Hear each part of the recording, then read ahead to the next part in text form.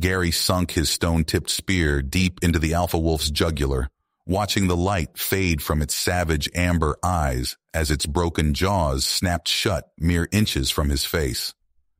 And that, my friends, is how I escaped being eaten alive by starving wolves in the dead of winter, Gary said with a cocky grin, leaning back in his seat at the Akamarian Space Academy.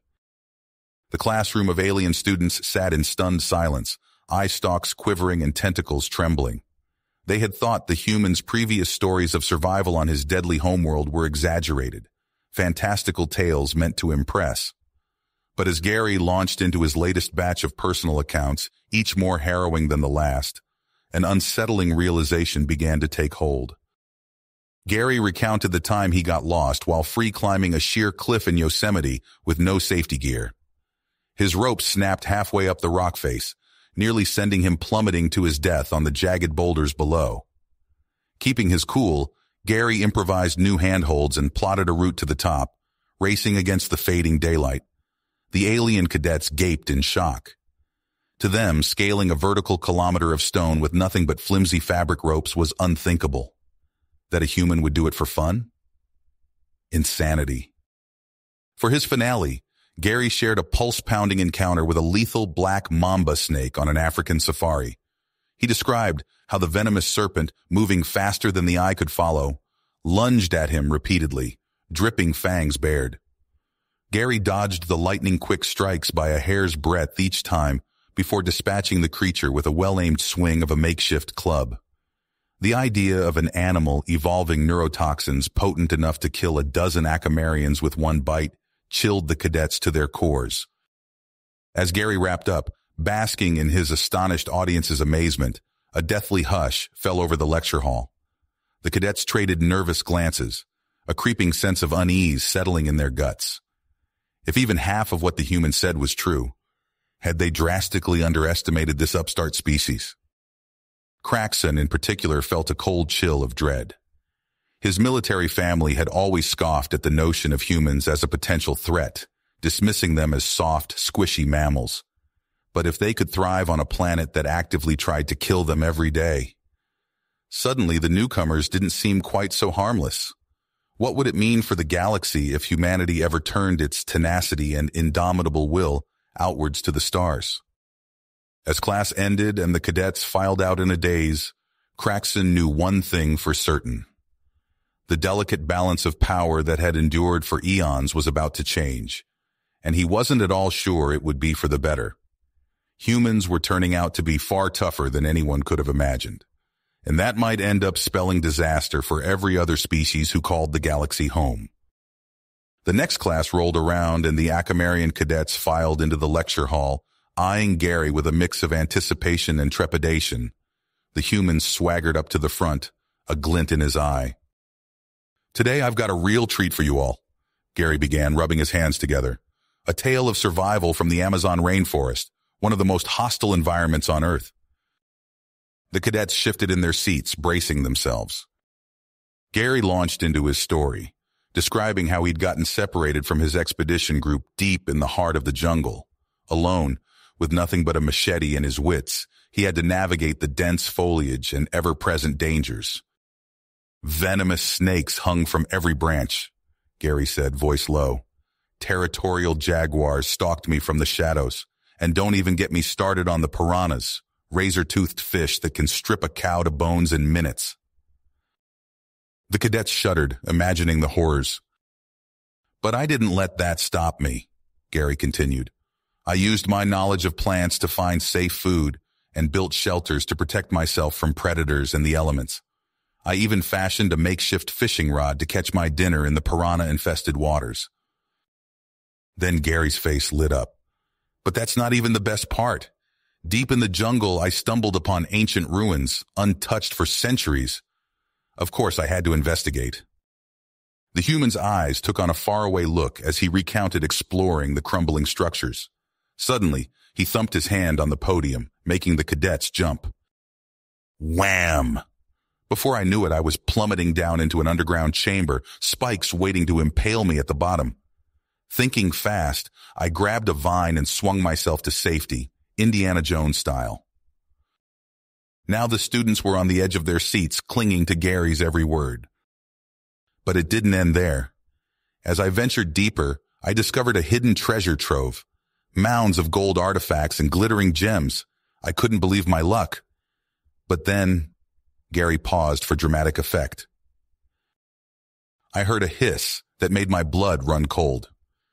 Turning around, I came face to face with the biggest snake I've ever seen, a massive anaconda, longer than this room and thicker than a grown man, and it looked hungry. The cadets gasped, hardly daring to breathe. What did I do? I grabbed the nearest weapon I could find, a golden spear, and prepared for battle. That snake and I danced around the chamber, its fangs narrowly missing me, my spear glancing off its thick scales. But finally, I saw my opening. Gary mimed thrusting the spear with all his strength. I drove that spear right through the beast's skull, pinning it to the ground. And that, my friends, is how I defeated the king of the Amazon. For a moment, the hall was silent. Then the cadets erupted into cheers and applause, amazement plain on their faces. Gary grinned and took a bow before reaching into his pocket. Oh, and did I mention I brought back some of that treasure as a souvenir? He held up a fist-sized, uncut emerald and a gleaming gold amulet, eliciting more gasps from the awestruck students. Craxon watched the chaos, brow furrowed in thought. The human's boldness and skill in the face of such peril was unlike anything he'd heard of. If Gary was telling the truth, and those artifacts seemed to support his claims, then Craxon's assumptions about humans had been seriously mistaken.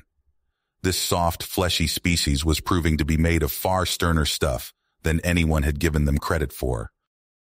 As the class ended and the cadets excitedly discussed the latest revelations, Craxon felt a growing sense of unease. He caught the eye of another student who looked back at him with the same brewing apprehension. They were all coming to the same realization. Humans were not to be underestimated. And if the people of Earth ever decided to turn their tenacity and unconquerable willpower towards the stars. Craxon shuddered at the thought. The Deathworlders may be the end of us all, Craxon muttered grimly as he exited the hall.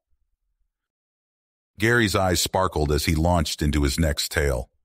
You think the Amazon was tough? Let me tell you about the time I spent in the Arctic. The Acamarian students leaned forward, their eye stalks quivering with anticipation. Picture this, a vast expanse of white as far as the eye can see, the air so cold it freezes your breath before it leaves your mouth, and wind that cuts right through you like a knife. Gary paced back and forth, gesticulating wildly. Our research team trekked across that frozen wasteland for weeks. Every step was a battle against nature itself. And lurking out there, hidden in the endless white, were the lords of the Arctic, polar bears.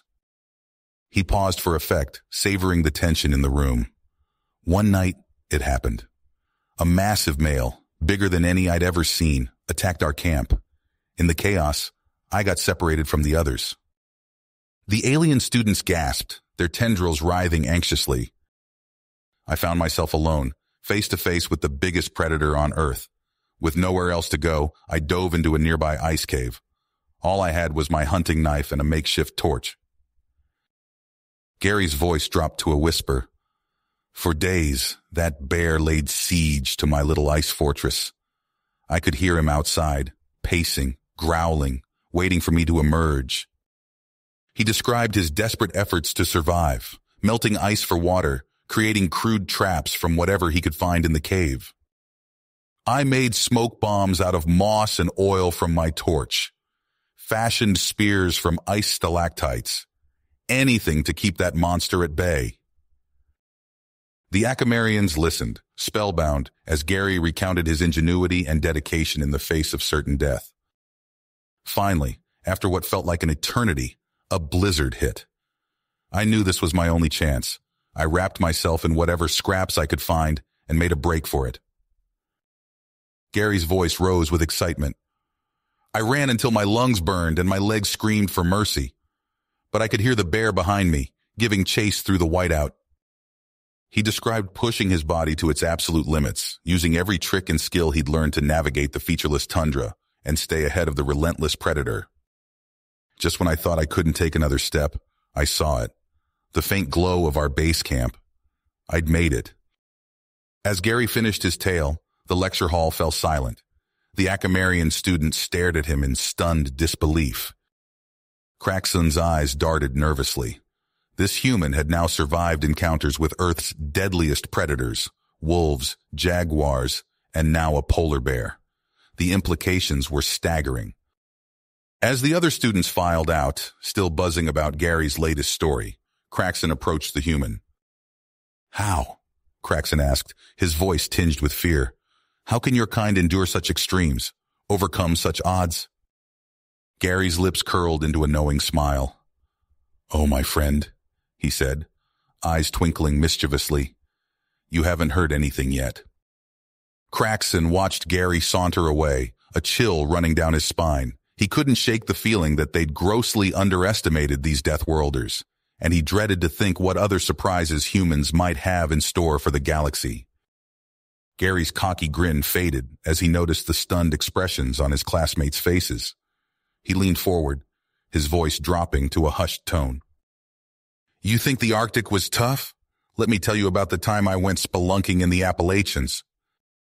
The alien students leaned in, eye stalks quivering with anticipation. Picture this, pitch-black darkness stretching for miles in every direction, twisting tunnels barely wide enough to squeeze through, and the constant drip, drip, drip of water echoing all around you. Gary's eyes took on a faraway look as he recounted joining an elite military research team to explore uncharted caverns deep beneath the mountains. We rappelled down sheer rock faces, waded through frigid underground rivers, and squeezed through gaps so tight I could feel the stones scraping both sides of my chest with each breath. The Akamarians shuddered at the thought of such claustrophobic conditions. "But that was nothing compared to what we found down there," Gary continued. "As we pushed deeper into the earth, we started hearing something. At first, just faint rumbles, then unmistakable movement, something big." He described the heart-stopping moment when their headlamps illuminated a massive, segmented body coiled around a stalagmite. It was like something out of prehistory. A worm as big around as a subway tunnel, with a mouth ringed with teeth the size of broadswords. The students gasped as Gary recounted how the beast awoke, enraged at their intrusion. The caverns filled with its thunderous roars as it pursued them through the maze-like tunnels. We ran for our lives, stumbling through the dark as that thing chased us. I could hear its huge body scraping against the walls, getting closer and closer. Gary's voice grew somber as he described how, one by one, his teammates fell victim to the Leviathan's insatiable hunger. Soon, it was just me, alone in the dark. My headlamp was failing, and I could hear that thing coming for me. I knew I had to do something drastic, or I'd end up as worm food too. He detailed his desperate plan to lure the beast into a large cavern and seal it inside, depriving it of oxygen. I used the last of my light to draw its attention, then started collapsing tunnel entrances behind me. Let me tell you, trying to set explosive charges while a prehistoric monster is trying to eat you? Not easy. The Akamarians listened, spellbound, as Gary described his frantic efforts to trap the Leviathan. He barely avoided being crushed or swallowed multiple times as he worked to seal every exit. Finally, I did it. That thing was trapped, but I'd used up the last of my air. As I lost consciousness, my last thought was that at least I'd die knowing I'd stopped that monster. Gary paused dramatically. Next thing I knew, I was waking up in a hospital bed. Turns out a rescue team found me just in time following my last radio signal. As he finished his tale, the lecture hall fell silent. The Akamarian students stared at him, mandibles agape in disbelief. Crackson felt a chill run down his spine. If humans could survive encounters with such nightmarish creatures, what else might they be capable of? He exchanged worried glances with his classmates, a sense of unease growing in the pit of his stomach. Gary's eyes glinted with a feral intensity as he leaned forward, his voice dropping to a hoarse whisper. Let me tell you about Project Prometheus. The Akamarian students recoiled, their eye stalks quivering with apprehension. Crackson's tentacles curled tightly around his desk, knuckles paling.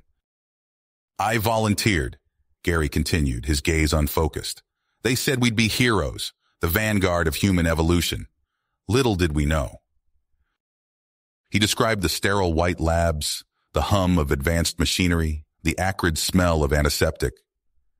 They injected us with a cocktail of nanobots and gene-altering compounds. At first, it was incredible. I could lift a truck with one hand, run faster than a cheetah. Gary's muscles tensed, veins bulging beneath his skin. But then the nightmares started, vivid, horrifying visions that bled into reality. He recounted watching his fellow soldiers succumb to uncontrollable rage. Private Jenkins tore through a steel door like it was paper. Sergeant Rodriguez crushed a man's skull with his bare hands, laughing the whole time. The classroom fell deathly silent, broken only by the sound of Gary's ragged breathing. When it hit me, it was like a tsunami of pure fury. I saw the world through a red haze. Gary's words came faster, more frantic. Cities burning, corpses piled high, blood raining from the sky. I couldn't tell what was real anymore. He clutched his head, eyes wide. And through it all, one thought kept pounding in my skull. This is what we're capable of. This is what humanity can do if pushed too far. As Gary's narrative reached its crescendo, Craxton felt a cold dread settling in his stomachs. The human before them was no longer just an oddity from a dangerous world. He was a glimpse into an abyss of potential destruction that threatened to engulf the entire galaxy. Gary slumped back in his chair, spent. The Acamarian student sat frozen, processing the horrifying implications of his tale. In the oppressive silence that followed, Craxton realized with chilling clarity that everything they thought they knew about humans had been woefully, dangerously inadequate. You have reached the end of the story. If you enjoyed this story and want to support us, please leave a like and subscribe to our channel, and for every comment that says 88, I will heart every single one of them. Thank you for your time.